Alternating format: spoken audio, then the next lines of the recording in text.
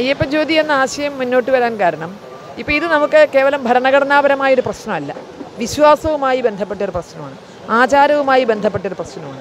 അപ്പോൾ അതിൽ നമ്മുടെ എല്ലാ വ്യസനവും ആചാരപരമായി തന്നെ പ്രകടിപ്പിക്കണം. നമ്മൾ നാമം ജപിച്ചിട്ടേ ഉള്ളൂ ഇതുവരെയും നമ്മൾ ഇതിനുള്ള നമ്മുടെ വിഷമം മുഴുവൻ നാമം ജപിച്ചാണ്. നമ്മൾ ആരെയാണെങ്കിലും അപ്പോൾ അവിടേക്ക് ആചാര ലംഘനം നടത്താൻ വരുന്നവർക്ക് മുന്നിലും ഭക്തിയോടെ നാമം ജപിക്കുക മാത്രമേ വിശ്വാസി ചെയ്തിട്ടുള്ളൂ. അതുകൊണ്ട് തന്നെ ആ വിശ്വാസ തലത്തിൽ നിന്നുകൊണ്ട് ഇവിടുത്തെ ജനങ്ങളുടെ മനസ്സെന്താണ് എന്നുള്ള ഒരു വിളംബരമാണ്. അതിലുപരിയായി മണ്ഡലം 41-നോട് ബന്ധപ്പെട്ട് കാര്യം ഇതിൽ നമ്മളല്ല, അയ്യപ്പനാണ് എല്ലാം നയിക്കുന്നത്. അപ്പോൾ അത് അയ്യനൊരു തിരിയാണ്. ഒരർത്ഥത്തിൽ അയ്യപ്പനോടുള്ള ഒരു വഴിപാടാണ്, മറ്റൊരർത്ഥത്തിൽ ഗവൺമെൻറ്റിനുള്ള ഒരു താക്കീതുമാണ്. അല്ല, അങ്ങനെ ഒരു നിഷേധ സ്വഭാവം ഞങ്ങൾക്കില്ല. ഞങ്ങൾക്ക് ഉറപ്പുണ്ട് CPM-ൻ്റെ സംഘടനാ സംവിധാനത്തിൽ നിന്ന് ഞങ്ങൾ കുറച്ച് കാണുന്നില്ല.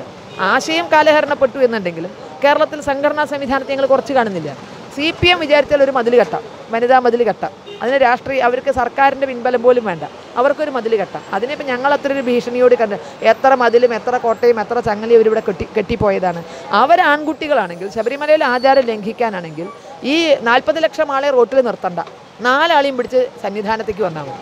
അവിടെയാണ് ഞങ്ങൾ വെല്ലുവിളിക്കുന്നത്. റോട്ടിലെ മതിൽ ഞങ്ങൾക്കൊരു പ്രശ്നമല്ല, മതിൽ മനുഷ്യനെ അകറ്റാനുള്ളതാണല്ലോ.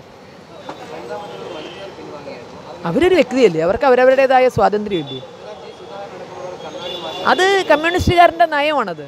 അവരോടൊപ്പം നിന്നില്ലെങ്കിൽ ഏത് വിധത്തിലെയും അവരെ അങ്ങോട്ട് ഇടിച്ചില്ലാതാക്കുക എന്നുള്ളത്, അതിന് നാവിന് എല്ലില്ലാത്ത കുറച്ച് കമ്മ്യൂണിസ്റ്റുകാരും ഉണ്ട്. അപ്പോൾ അവർക്ക് കൊട്ടേഷൻ കൊടുത്തിരിക്കുന്ന MM മണി, G സുധാകരൻ തുടങ്ങിയവരൊക്കെ ചിലർ പിന്നെ ചിലപ്പോൾ താൽക്കാലികമായി ആ വേഷം എടുത്തണിയും. അത് AK ബാലനാകാം, സ്വരാജാകാം, അങ്ങനെ പലരും താൽക്കാലികമായി ആ പദവിയിലേക്ക് ഉയരും. അങ്ങനെ കുറച്ച് പേരെ നാക്കിനെല്ലില്ലാത്തവരെ അവർ റിക്രൂട്ട് ചെയ്ത് നിർത്തിയിരിക്കുകയാണ്. ഇത്തരക്കാരെ സംസാരിച്ച് കൊല്ലുക എന്നുള്ളത്.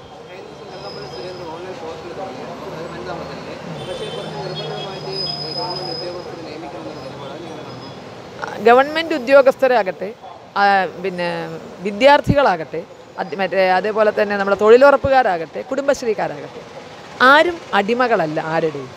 പ്രബുദ്ധ കേരളം തെളിയിക്കേണ്ടത് അതാണ്. ഒരു പക്ഷേ ഇന്ത്യയിലൊരു സംസ്ഥാനത്തും ഗവൺമെൻറ്റിന് ഇതുപോലെ നിർബന്ധിച്ചുകൊണ്ട് ആരെയും ഒന്നും ചെയ്യിക്കാൻ സാധിക്കില്ല.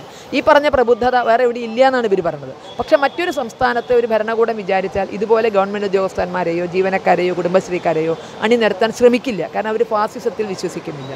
പക്ഷേ പ്രബുദ്ധതയുണ്ട് എന്ന് പറയുന്ന കേരളം അടിമത്തമാണ് കാണിക്കുന്നത്.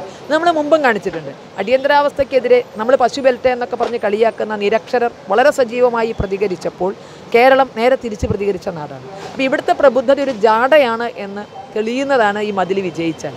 അല്ല, രാഷ്ട്രീയ പ്രബുദ്ധതയുണ്ടെങ്കിൽ ഇവിടുത്തെ വിശ്വാസികൾ അവർ സർക്കാർ ജീവനക്കാരാകാം, അധ്യാപകരാകാം, അല്ലെങ്കിൽ വിദ്യാർത്ഥികളാകാം, കുടുംബശ്രീക്കാരാകാം, അവർക്ക് അവരുടെ അഭിപ്രായം തുറന്നു പറയാനുള്ള സ്വാതന്ത്ര്യം ഉണ്ടായിരിക്കണം. അതില്ലെങ്കിൽ ഫാസിസമാണ് ഇവിടെ നടക്കുന്നത്, അടിമത്തമാണ് ഇവിടെ പുലരുന്നത്.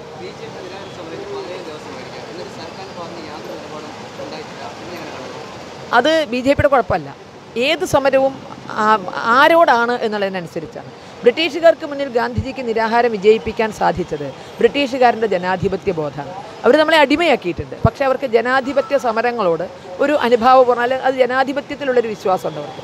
നേരെ മറിച്ച് കമ്മ്യൂണിസത്തിന് ജനാധിപത്യം പരിചയമില്ല. കമ്മ്യൂണിസവും ജനാധിപത്യവും തമ്മിൽ പള്ളിയും പള്ളിക്കൂടവും തമ്മിലുള്ള ബന്ധം പോലും ഇല്ല. അതുകൊണ്ട് തന്നെ ഇങ്ങനൊരു സമരം പ്രഖ്യാപിച്ച് ഇങ്ങനെ നിരാഹാരം കിടക്കുമ്പോൾ സർക്കാർ ഇവരുമായി ചർച്ച നടത്തേണ്ടതാണ്. പക്ഷേ ഞാനിപ്പോഴും ചോദിച്ചപ്പോൾ അങ്ങനെ ഒരു നയവും അങ്ങനെ ഒരു നീക്കവും ഉണ്ടായിട്ടില്ല.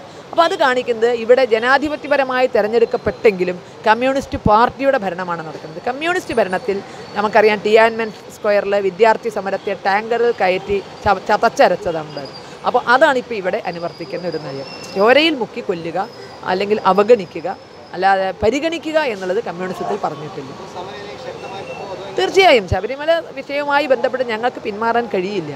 കാരണം ഇത് നൂറ്റാണ്ടുകളായുള്ള വിശ്വാസമാണ്. ഇത് ശബരിമല ഒരു തുടക്കമാണ്. കേരളത്തിലെ ക്ഷേത്രങ്ങളെ നശിപ്പിക്കാൻ, വിശ്വാസത്തെ നശിപ്പിക്കാൻ കമ്മ്യൂണിസ്റ്റുകാർ കരാറെടുത്തതിൻ്റെ തുടക്കം ശബരിമലയിലാണ്. അതുകൊണ്ട് ഞങ്ങൾക്ക് ഇവിടെ വിജയിച്ചേ പറ്റും.